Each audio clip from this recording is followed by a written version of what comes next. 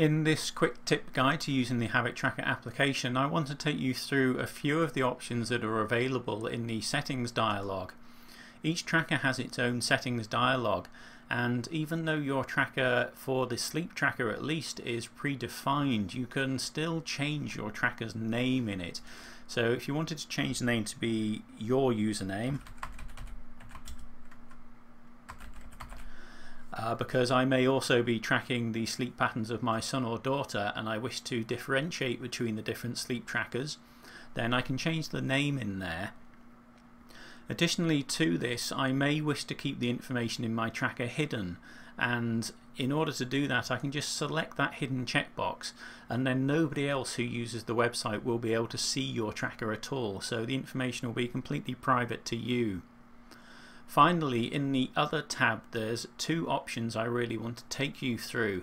The first one is the number of columns that are shown in your tracker. At the moment the default value for a screen of my size is actually 31, so it will show all the available data for the whole month going backwards. However, for a smaller screen the default value changes, so when I look at my tracker on my tablet computer, then I find I only get 7 columns or maybe 14 columns depending on the size of the screen available. Now that's an automatic feature, but you may actually wish to lock the number of columns shown across all computers. So if I change that and I just switch that down to 14, then when I eventually click save, what I'll find is rather than having the full number of 31 columns all the way across the tracker, I will only see 14 days worth of data in there. The final feature I'd like to show you in here is the minus segment height. This is a feature for people who are having trouble adding entries because of the size of the segment and their ability to be able to control the mouse. So if maybe you have a slightly shaky hand when you're using the mouse, what you can do is increase that minus segment height in order so that the segments are now much larger, and this means you need to be less accurate when you're adding data to your tracker. I'm going to go ahead and save those changes now. What we will find when the dialog box closes is the tracker will be re-rendered and recreated for us.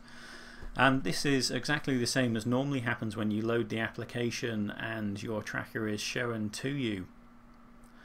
You can see already that the name of the tracker has changed to Doa's Sleep, so I can now have several different user sleep patterns being tracked within the Habit Tracker application.